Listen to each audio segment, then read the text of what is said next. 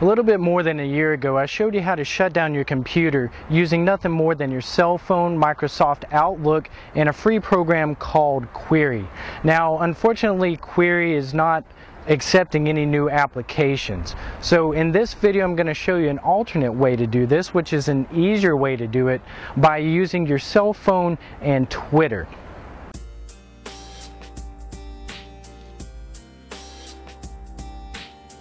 For this project, we're going to be using a free piece of software called Tweet My PC. So if you do a Google search for that, it should bring up their main website at codeplex.com.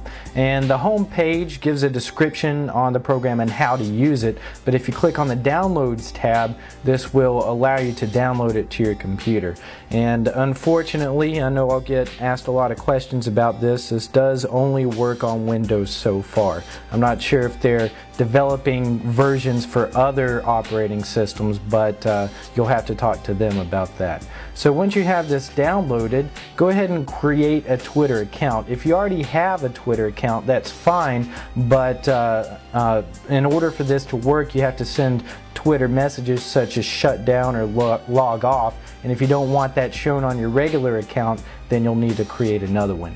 And also under settings, you want to go ahead and set it up so that your mobile phone works with it, so that you can send Twitter messages using your mobile phone.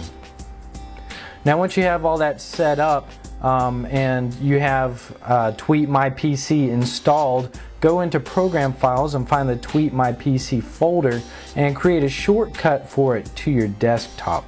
And the reason that we want to do this is because, at least in Vista, you have to run this as administrator. So you want to right click on the program and select Run as Administrator. If you have XP, you probably don't have to do this, but since I'm using Vista, that's how you do it.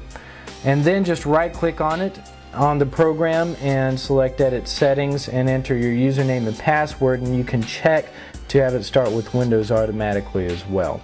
And then once you have it saved and closed, just send Twitter a text message using your cell phone, and the Tweet My PC program checks for updates every minute, so it shouldn't take any longer than a minute for it to receive your message.